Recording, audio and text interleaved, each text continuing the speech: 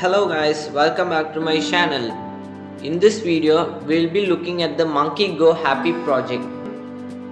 So Monkey Go Happy project is a project where I have created a monkey and forest and rocks and all together and made a simple game like when the monkey when the space bar is pressed, the monkey jumps, and when the monkey touches the rock, the game ends.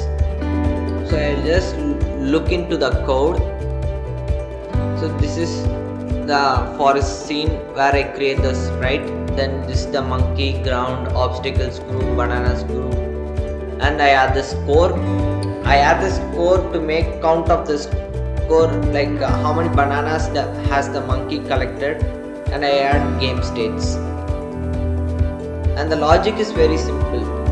If game state is play, the main game runs, and whenever the monkey touches the rock, the game ends, which is setting the game state to end. See, and then we add this score, and then this is basically another functions for drawing stones, or like spawning stones and spawning bananas.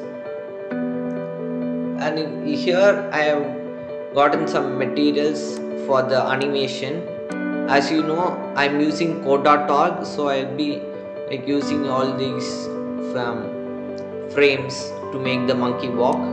And for the stop, I add this frame. And bananas, I use this stone.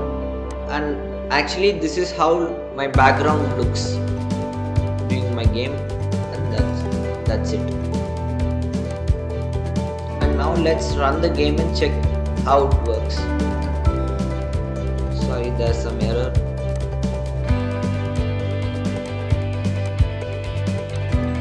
Okay, we'll run the game and check how it works.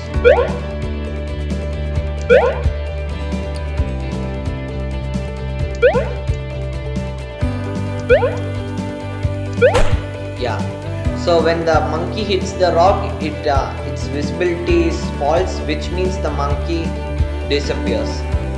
Now I'll just run and show it to you once again.